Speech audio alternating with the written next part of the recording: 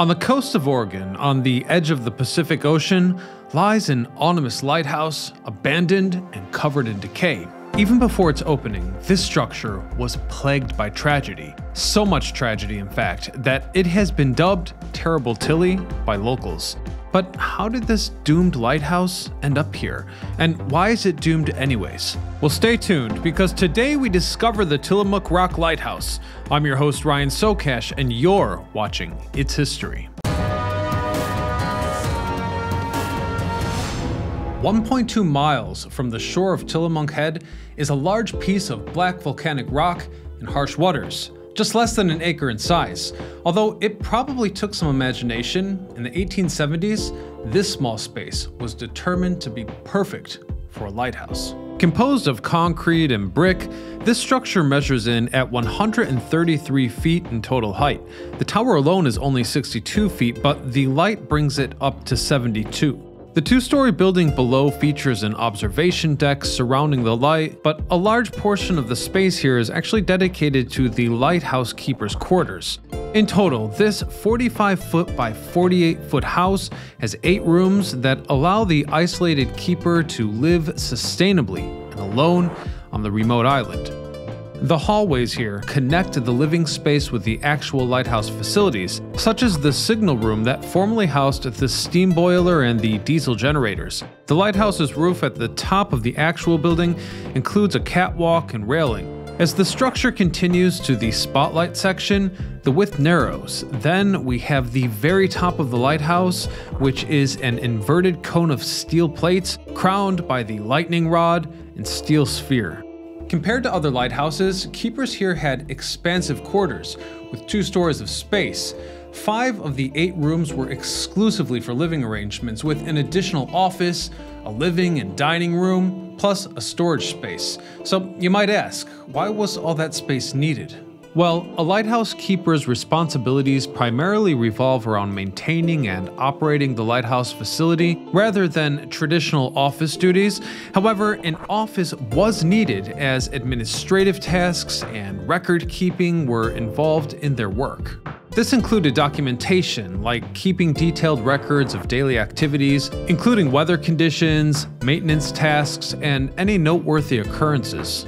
Maintaining an inventory of supplies, equipment, and spare parts needed for the lighthouse, including ordering replacements when necessary. Correspondences were also handled in the office. This included incoming and outgoing mail or other forms of communication, such as telegraphs, that related to the lighthouse's operations. There was also financial administration, such as managing the budgetary aspects of the lighthouse.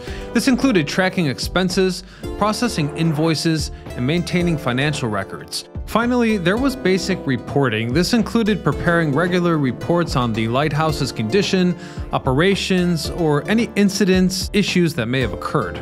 Perhaps even more important was the living room, used for recreation, which is critical for anyone isolated on a rock in the middle of the ocean for months at a time. The living room was used for recreation since during the 19th century, lighthouse keepers often faced long periods of isolation and limited recreational options while stationed at a lighthouse. The nature of their work and the remote locations of many lighthouses made leisure activities very challenging. However, they found ways to occupy their time and entertain themselves, such as reading. Lighthouse keepers would often bring books, magazines, or newspapers with them to the lighthouse. Reading provided intellectual stimulation and a way to pass the time during quiet periods. Keepers also frequently wrote letters to their family and friends, keeping them updated on their experiences and seeking social connection through correspondence. Some lighthouse keepers developed hobbies, such as crafts, to keep themselves occupied. Beyond that, they may have engaged in activities such as painting, drawing, wood carving, model shipbuilding, or other forms of creative expression.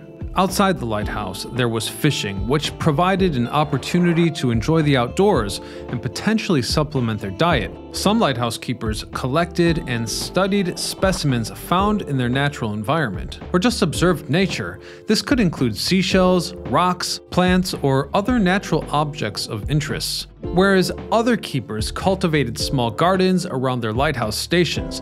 Gardening not only provided a source of fresh produce, but it also offered a therapeutic and engaging activity.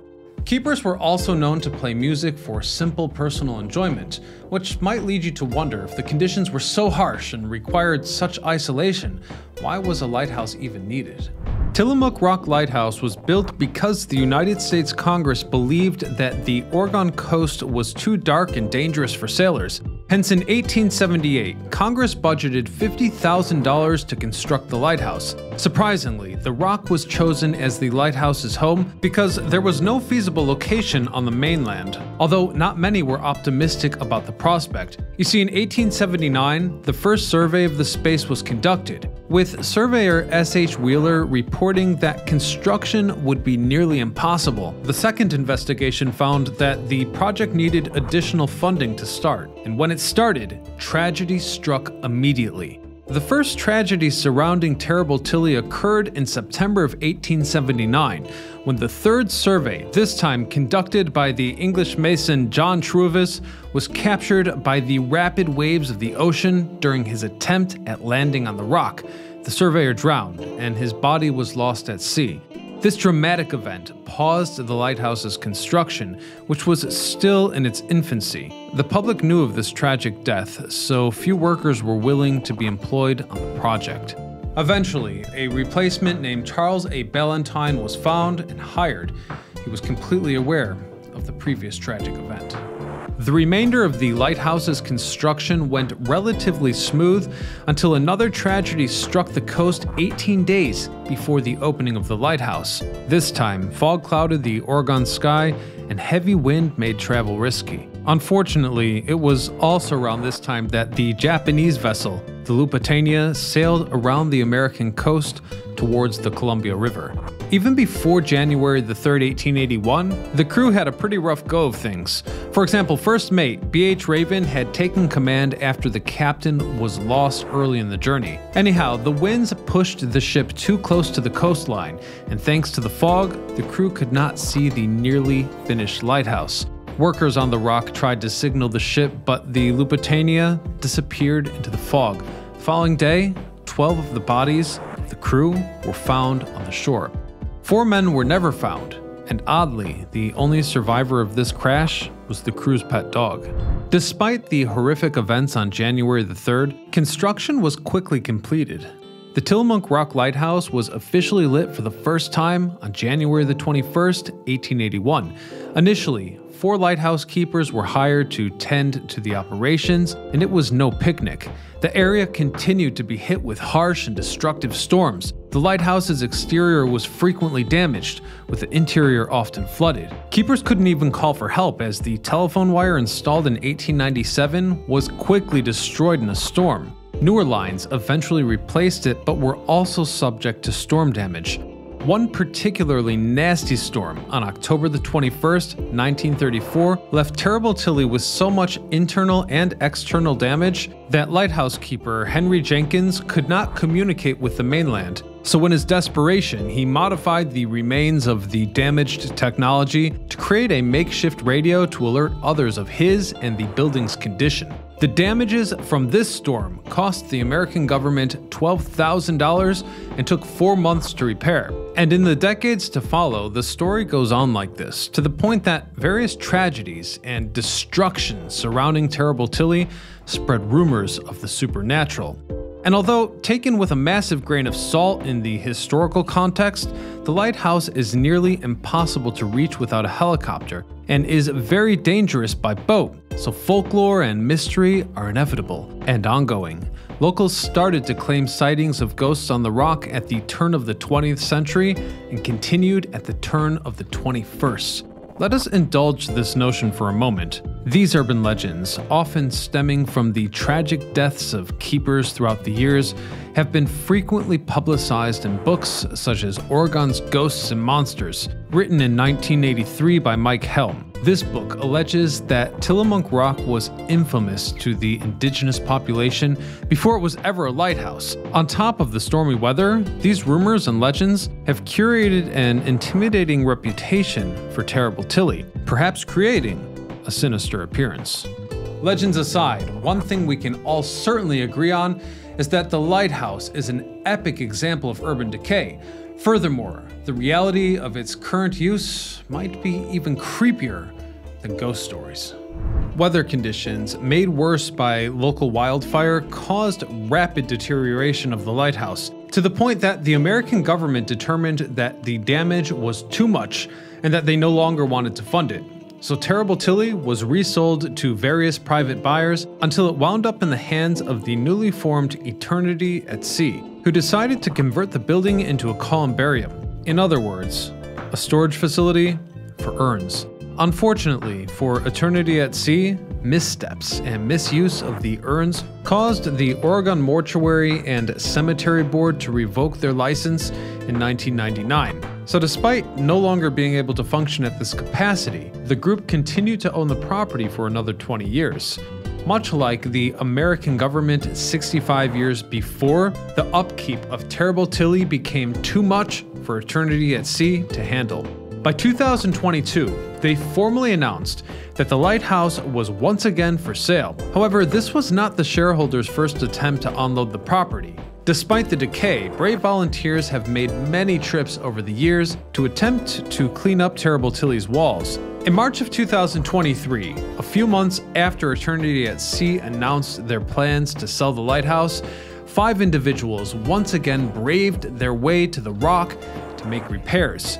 The journey landing on Terrible Tilly ran smoothly as the air was so tame that the Robinson R-66 helicopter could land quickly. 4 men and 1 woman volunteer spent 3 days patching up the landmark. This trip cost Eternity at Sea shareholder Mimi Morissette $25,000 in total. Morissette shared that she would need to invest millions of dollars in replacing the infrastructure before the lighthouse could ever be sold. Along with the dedicated volunteers, Morissette, the largest shareholder of Tillamook Rock, believes that the building's only possible use is as a columbarium, since the lighthouse will continue to deteriorate and break down, along with the fact that it's physically inaccessible during certain parts of the year, so becoming a tourist destination for private or public use is just impossible.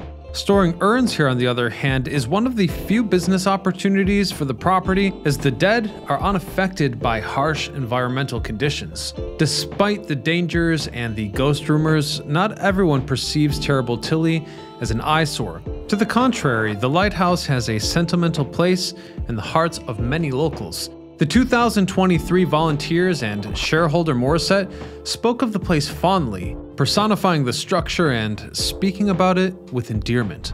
Tillamook Rock Lighthouse is off limits. The shareholders protect the property, requiring consent before anyone can visit. In fact, the lighthouse has protections as a part of the Oregon Islands National Wildlife Refuge. Without the shareholders' approval, trespassers can be charged with a felony. In addition to these protections, Terrible Tilly has been classified on the National Register of Historic Places since 1981. In the application for the National Register, the structure was described as, quote, Oregon's only offshore lighthouse, and a lighthouse with strong notoriety.